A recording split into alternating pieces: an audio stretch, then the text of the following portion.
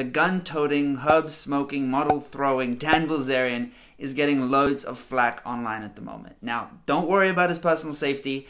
He's probably wearing a flak jacket made up of his dad's trust fund money. So why am I even making this video? Well, my name's Kairo and I'm doing a $1 million hustle challenge. That's trying to get my net worth to over $1 million within the next 3 years. So I've been looking for a lot of inspiration online from the likes of Gary Vee, from Russell Brunson, from Tony Robbins, and amidst that I stumbled upon the Dan Bilzerian saga that is playing out all over YouTube and in the press at the moment. Now, despite not being a follower of Dan's, I have definitely seen his Instagram posts before and have seen that iconic beard all over the show. Now, there's a lot of negativity surrounding this whole thing, so I want to take a step back, give my own take on it, and see if there were any positive life lessons or business lessons to be learned from this whole drama.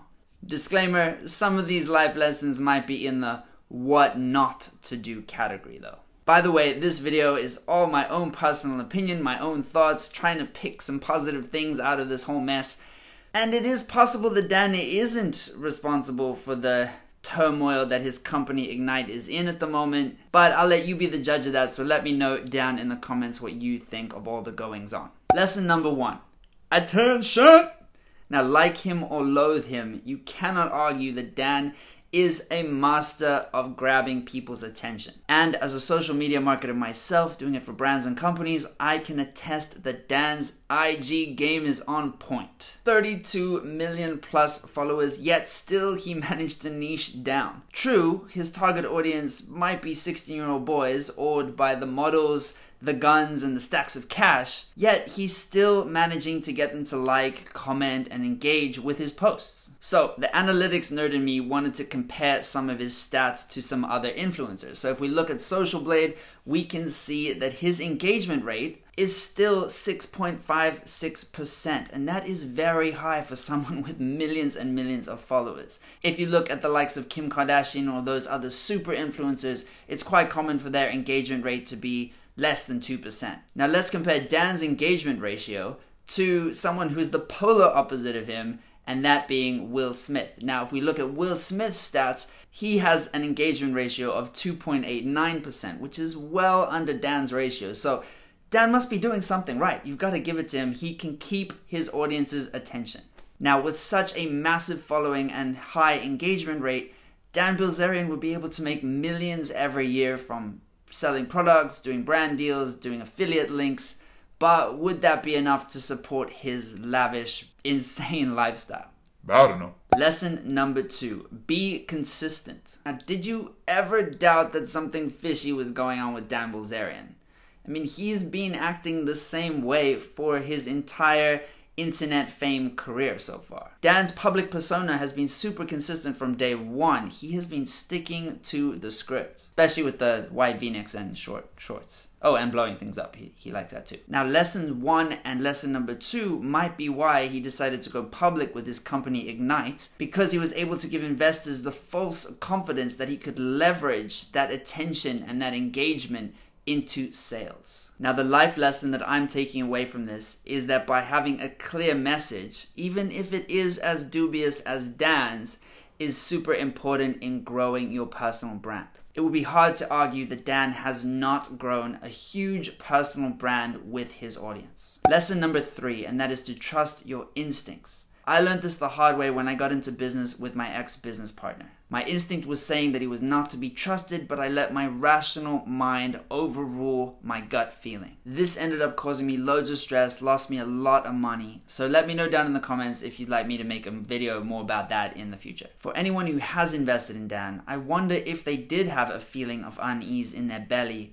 when first deciding to work with him. I wonder if they regret not listening more closely to their instincts. If I'm going to succeed on my $1 million hustle challenge, I'll need to make sure I balance my decision making between my head and my heart, whether that's who to work with or which companies to invest in. Lesson number 4, and that's earning it is better than buying it. Is it just me? But I'd feel really icky if my fame was based on having to pay lots of models to be around me. Kind of reminds me of that stereotype of the old millionaire who's on his yacht and he's like hiring strippers and exotic dancers and models to be on the boat, and it's this creepy old guy.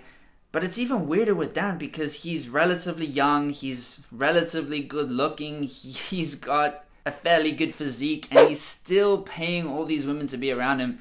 That creeps me out. Let me know what you think down in the comments. I think there'd be far more gratification in earning something rather than buying it. Now, I can't comment on Dan's inner thoughts, but I would guess that it could get pretty depressing knowing that everyone around you is either being paid directly or indirectly, and that's the only reason that they are there. And that might extend from the models to his friends. Would his friends still be there if he wasn't doing these outlandish and outrageous things and throwing money around? I don't know. And that might be a scary thought for Dan, so I kind of feel bad for him a little bit. But not that bad. Dan has allegedly gotten millions of dollars from his father, Paul Bilzerian, who was convicted on felony charges and to date has only paid back $3.7 million of the $62 million that he owes to the SEC, according to the Wall Street Journal. Now, I think there's a parenting lesson in there somewhere that I probably will be teaching my future kids. Lesson number 5, and that is to avoid heart attacks. Ouch. Dan supposedly had 2 heart attacks around the age of 25. This was fondly recounted by Dan in several interviews, as if his regimen of partying and mixing alcohol, drugs, sleepless nights, Viagra was a smart thing to do.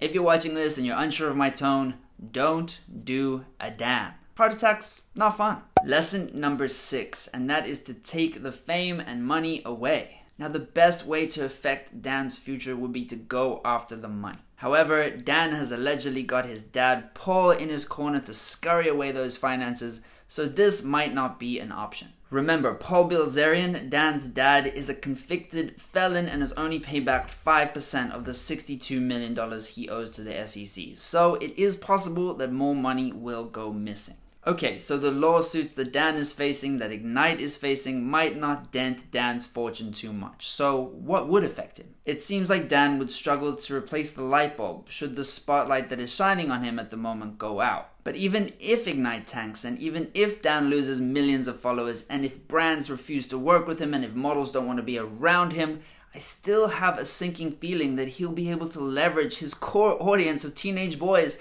to make millions of dollars a year. So how do we get his core audience of teenage boys to stop thinking that Dan is cool? Well, that's the tricky bit. I'm not sure. If you have any ideas, let me know down in the comments. And that takes us to the biggest takeaway that I think businesses and personal brands should take to heart. That is to find your niche and give them what they want. Did you find this take interesting? If so, crush the like button and subscribe to join me on my $1 million hustle challenge.